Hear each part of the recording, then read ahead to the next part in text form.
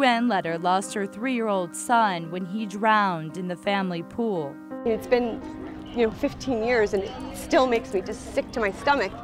And it's, it's been this long, so it never, ever goes away. When I talk to people about how many grandchildren I have, I always say I have 3, because Weston is my grandchild. He is just the grandchild that's not living. Each of these silhouettes represents 88 water-related incidents involving a child in 2013. The silhouettes with shoes represent the 10 children that died in Maricopa County last year. So far this year, there have been 5 drownings in the state. With the start of the busy pool season, many communities are pressing to get the word out.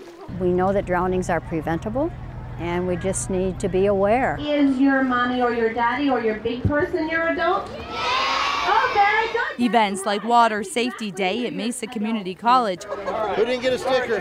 helps get that word out. This can happen to any family, and just need to be aware that tragedy happens. Everybody's got a hat. Valley firefighters, along with hundreds of first graders, joined in singing the ABCs of water safety. You'll be safe if you learn these rules. Yay! Imagine a diamond, but that diamond is water and it's your pool. A gate left open is one way to get inside. That's how bad a toddler wants to get in the pool. Community officials want everyone to know what the ABCs of water safety include. A is for adult supervision. Designate a pool watcher when children are in and around water. If they're not a strong swimmer, hold their hand or go with them inside the pool. Kick, buddy. Show me how to kick. Do it. B is for barriers.